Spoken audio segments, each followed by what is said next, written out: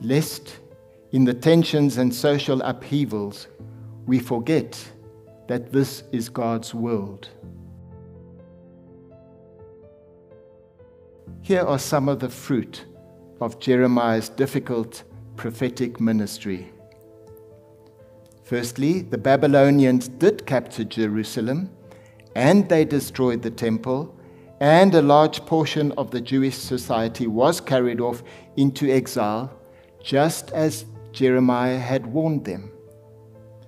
Painful as all this was, the people learnt that God ruled the whole world and would even be able to use a pagan nation like the Babylonians to be God's instrument.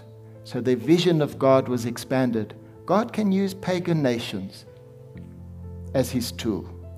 Secondly, they learned that God's reign was much broader and wider than they had previously thought or experienced.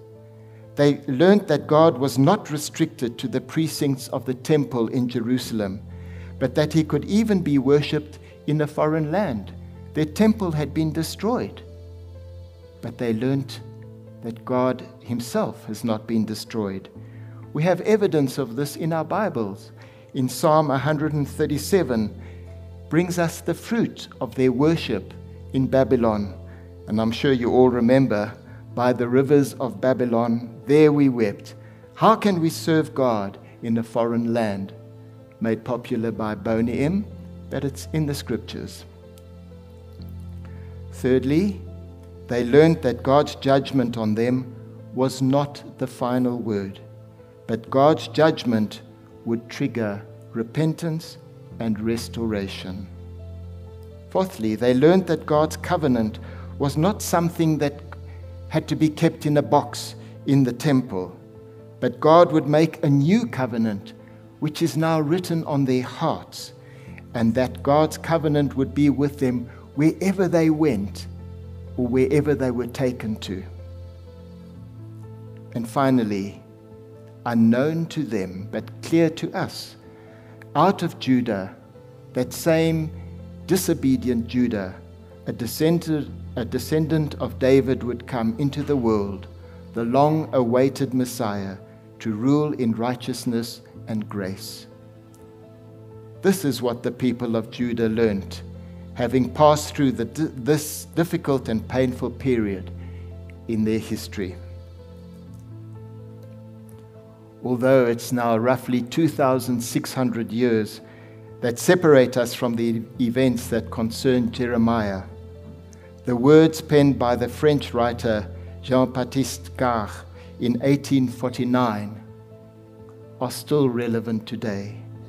The more things change, the more they remain the same. Like Judah, we here in this country are, relatively speaking, in a small and insignificant country in the world arena. Our economy is shrinking. Our influence is dwindling. We too have weak leadership and a pervasive culture of corruption and disregard for the sanctity of human life, contrary to what God has intended. We too find ourselves enmeshed in the power struggles and plays of the superpowers today, Russia, China, and America, earning the approval of some and the scowls of others. What can we learn from Jeremiah's insights? Lest in the tensions and social upheavals we forget that this is God's world. This is God's world.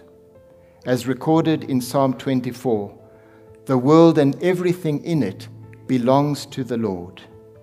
We may also add, even the church belongs to God. It doesn't belong to us. It was here before we were born, and the church will continue after we have left this world. It belongs to God. These are stabilizing realities that speak to us in an unstable world.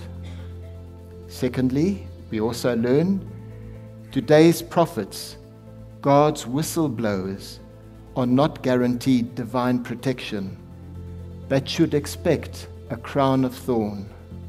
A crown, yes, for doing God's work, but thorns for the pain that it will bring.